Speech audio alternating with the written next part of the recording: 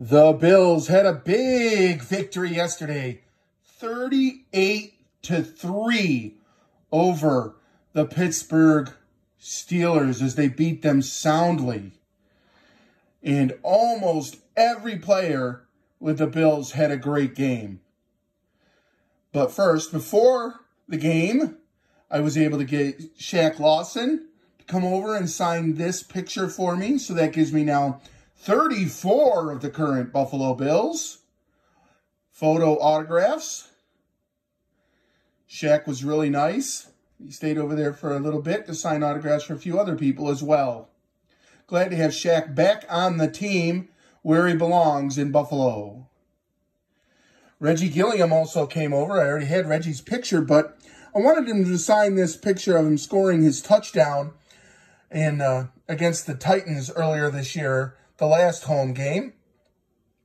I asked Reggie why the Bills don't play Sledgehammer for him when he scores a touchdown. He said that he didn't know, but he didn't think the Bills even knew that that was his nickname. So hopefully the Bills might be able to do that, because he said he thought that would be cool if they did. Reggie is a really nice guy, and I can see why all the Buffalo Bills players love having him on the team, and he brings a lot of versatility to the team as well. And then we got this new Von Miller jersey, and Von came over and signed it. We've actually owned this jersey for like a day, and already Von came over and signed the jersey for us. And we love having Von Miller on the team because obviously he offers a lot to the Buffalo Bills team. Beyond his pass rush and his leadership and everything he's giving off the field, it's just, he's turned the defense into what was a good defense into a really great defense now for the Bills team. #1 in the league, I believe, well, at least in my opinion. So, as far as the game, again, it was a trouncing. I think the only Bills player might have had a little bit of a hard game was right on the very first kickoff. Tywan Jones fumbled it around a little bit. He did recover, but started the drive at the 2-yard line, which I had a Steelers fan sitting behind me that wanted to make sure I saw that I saw that, she said over and over again.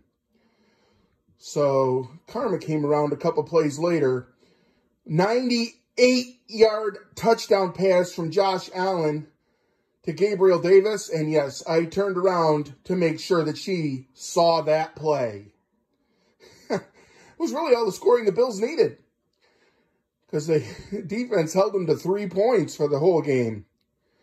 And the best part of the game for me was that new Buffalo Bills players, I mean, guys that weren't on the roster officially last year, all had some big plays in the game, including Cook with a touchdown run, including Shakir with nice punt returns, kick returns, and a touchdown, and a beautiful catch where he really got height over 3 defenders as well. So I think he might be adding a new element to the team as maybe a third receiver, as McKenzie was out of the game with a concussion, but Shakir brings us some nice new things at the slot that hopefully we can take advantage of.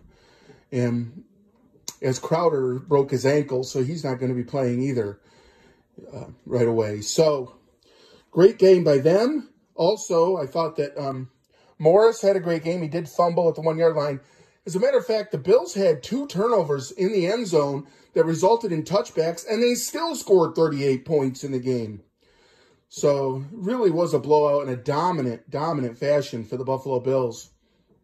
I do think that Kenny Pickett, the quarterback of Pittsburgh, did shine a little bit and showed that he has skill, especially when rolling out, which they did roll out the pocket a few times during the game to try to give him some protection from the Bills' pass rush. Other things that happened during the game, nice Dotson coming in to the game for Edmonds. I thought he played really well, as they did look like they were trying to attack Dotson, which would be a good game plan of him coming in to replace Edmonds, but he showed that he can hold his own in the NFL. And the Bills defense overall just played a solid game. Obviously, Gabriel Davis had a big game with 2 long touchdown passes. Stephon Diggs had a nice game as well.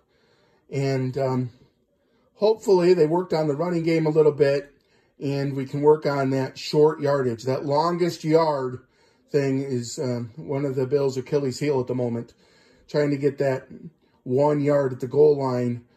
And, you know, they tried a different thing this week. It almost worked. But that's one thing that they could work on a little bit. But overall, how can you complain? How can you complain when you beat the Steelers 38-3? I'm not complaining. I'm just pointing out a few things maybe they could work on. But holy cow, the things that they're doing well are beyond a Bills team we've seen for a long time. This team really has a really, really good football team. Looking forward to seeing what they do against the Kansas City Chiefs next week. But most importantly, always remember, God loves you, and so do I.